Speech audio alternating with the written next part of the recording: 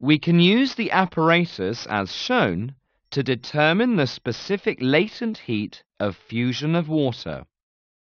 First, fix 2 filter funnels on top of 2 beakers as shown. Then, put an equal amount of crushed ice into the funnels. Insert 2 immersion heaters into the funnels. Connect one of the heaters to a power supply via a joule meter.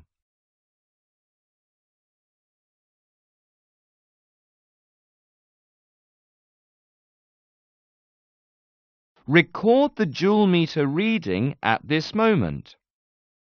Wait for a few minutes until the drip rates in the 2 funnels are steady and approximately the same. Then switch on the power supply. Switch off the power supply after 10 minutes. Wait for a few minutes until the drip rates in the 2 funnels are steady and approximately the same. Record the joule meter reading again.